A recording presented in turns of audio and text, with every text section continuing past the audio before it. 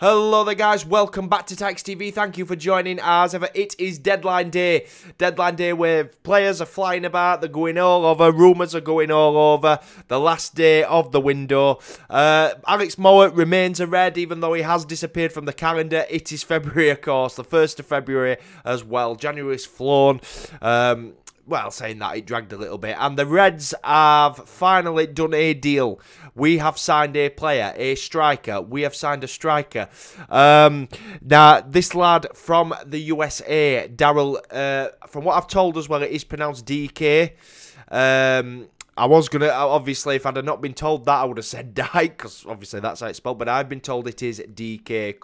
Whether that is how it's pronounced, I don't know. I'll go with that for now. Daryl Dike from Orlando. From Orlando City, on loan for the rest of the season with an option to buy at the end of the season. 20 years of age, 6'1", big, strong, looks the part, looks like the missing piece that we've needed up front. If you go watch his highlight, really scored some wonderful goals, shows great pace, great skill. And his goal-scoring record is actually quite decent as well.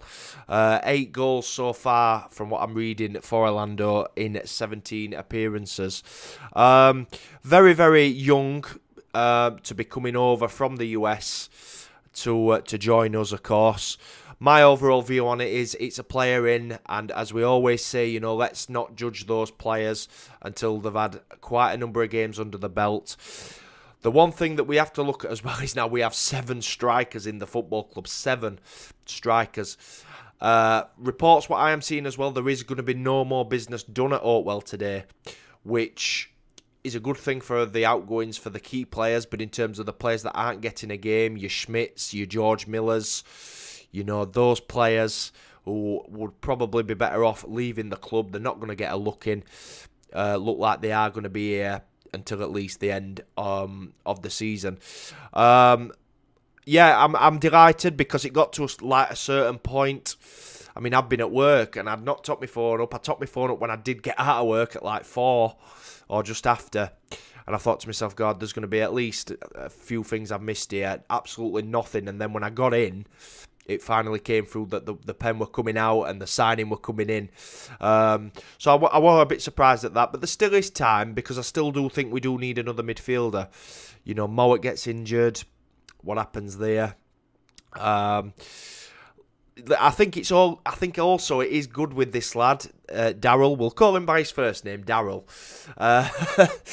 Yeah, I think it's good that we have got him on loan because if it doesn't work out for him, you know, we probably won't make that option to sign. If it does, of course, then with that, we've also got that as well. So he's got to hit the ground running. It's a big ask for a 20-year-old coming over from the US. And we do look at his goal-scoring record. It is very good. However, it's very different playing in England.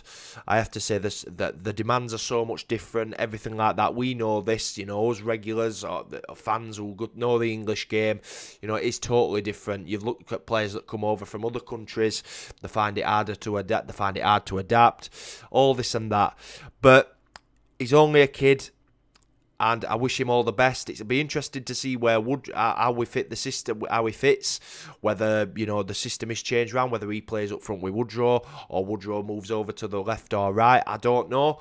But at the end of the day, we've been crying out for a striker. We've got a striker in, a big target man as well, who looks strong, very physical. What we've needed for this style of play that we are playing.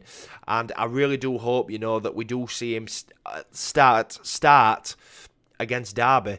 I'd like to see him start. He can't do any worse than, you know, Freezer, Adebayo last few weeks. I don't think he's been at it. So I would like to see him start. Morris as well. He's another one who we signed earlier on in the window who's not started a game yet. He's been on the bench. So these are players I want to see start, and we've got time to gel him into the side now because we've got a week to prepare. Well, just under a week. You know, Derby on Saturday. You know, no game in midweek, so that's good. It gives them a chance to get to know him, get you know, the training, get organised in training, tactics, all this and that. And I'm really looking for, listen, we love January for players that when they come in, but when they come out, we don't love it. But at the end of the day, I think up to now, you know, no more business is happening. I would like to see another midfielder come in. I would even push. I know I said we've got quite a lot of strikers, but I would look for maybe somebody else as well. Maybe who knows the English game a little bit more. But I think that will probably be it in the striker department. And obviously, but I do like the fact it is loan, because let's say if it doesn't work out for him, you know, then he's not our player then, because some players, and that's not writing him off. Some players, you know, they don't always work coming over from different countries, all this and that. But I'm delighted that we have got the striker in. We can't judge him yet, of course. We always say on here on deadline day or whenever players come in, we said it. I said it with Britain. Don't know too much about him. This lad Daryl, when it came through, I'm like, oh. And I'm sure you guys were as well. Come on. I'm sure you were. I'm sure you were. If somebody knew who he was before we signed him, then get yourself on here next to me. That's why we can't be writing him off. I know he might not be, you know, the one that everyone wanted in terms of, you know, experience in England, all this and that. But at the end of the day, you know, we've pulled a player who, and some Orlando City fans, I've read somewhere a comment say he's one hell of a player. So let's take that on board. That's all we can work with at the minute. And obviously his highlights.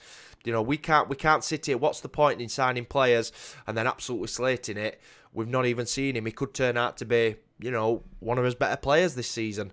He could go on and get a number of goals, put chances away that we are creating. We can't sit here, because if that's the case, then, you know, who'd want to come to us if we're going to prejudge them? But yeah, always delighted. That's all I can say. That's all I can say. I can't give you no more on that. And he did make his debut as well for the United States in a 7-0 win over Trinidad and Tobago. So that's good as well. That's good as well. So delighted. Hopefully, you know, he does set off well. I think he has got to hit the ground running, not just for us, but for his confidence as well. And hopefully, you know, he adapts quick. But yeah, looking at it as well, 20-year-old young lad coming in from the US, you know, it's a big challenge for him, but I wish him all the best, and welcome to Barnsley, lad. And hopefully, you know, when we're doing the watch-alongs, everything like that, we're cheering goals and goals and goals from him, because his goal-scoring record is good where he came from. Let's hope that continues in England. So thank you to you guys for watching. Drop a like, get your comments in on what you think of the signing of Daryl Dike, or Daryl Dike, however you want to pronounce it. And of course, yes, we will see you very soon. We might be back in the next few hours. We might be back in the next 30 minutes. Who knows with the Barnsley Football Club? Because honestly, it wouldn't surprise me at all. But end of the day, you know, we asked for a striker. We got one. So let's give him a go. See how he is, and let's not prejudge. Let's get down to business, and hopefully, you know, he does kick off, and it works out for him till the end of the season. So thank you once again, guys. I will see you in the next one. You Reds.